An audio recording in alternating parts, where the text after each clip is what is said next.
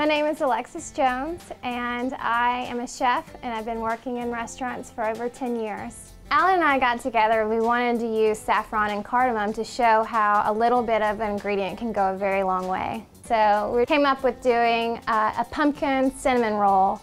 Well, the first step is roasting the pumpkin, and it takes about 15 to 20 minutes at 375 degrees. We put it over some rosemary to add a little bit of extra rosemary flavor and give a little more savory note. The next step was to toast the spices. So we used clove, cardamom, and nutmeg, as well as ground cinnamon and some fresh ginger that we grated into the pan, and just toast it for a few minutes until it's fragrant.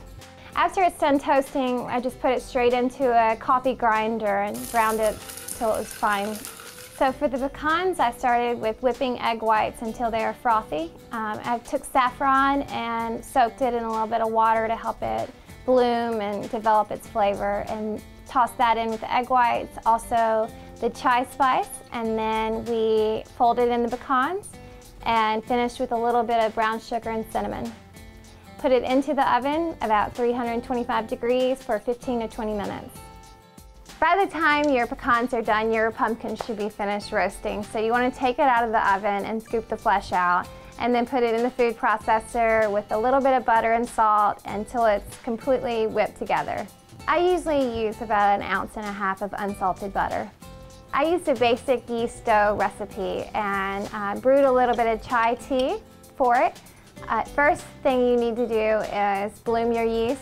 So take your packet of yeast and 3/4 cup of very warm water.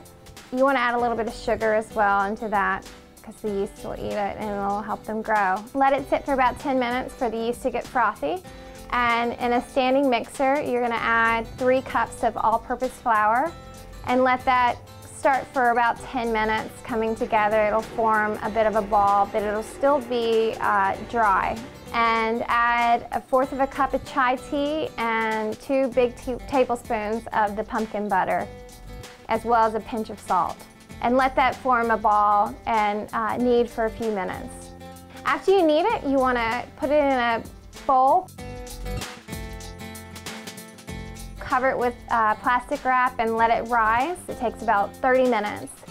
And then you'll take it out and you'll punch it down again and put it back in the bowl and let it rise 10 more minutes. While you're waiting on your dough to rise, it's a good time to make your cream cheese icing. So start with room temperature cream cheese and butter, and with a paddle attachment in the mixer, you want to get that creamed until it adds a little bit of air in it.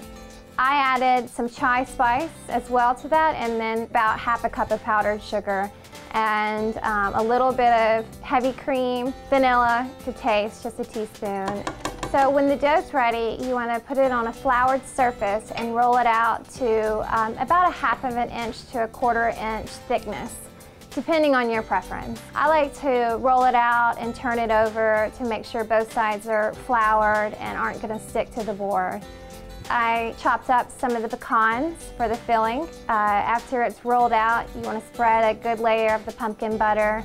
Finish it with some brown sugar and cinnamon, enough to coat the entire surface, and then the pecans. And then you take it from there and you will fold it over itself and roll it, being careful to keep an even distribution.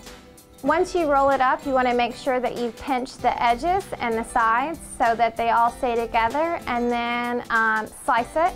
So after you roll it and slice it, you want to take it straight to the cast iron skillet, and it'll go into the oven at 375 for 15 minutes. I like to take it out and add a little bit of butter and pecans on top of it. The butter will help it brown, and then just go back in the oven for 2 minutes. So smear the cream cheese frosting on top of it, garnish with some more pecans, and then you're ready to serve.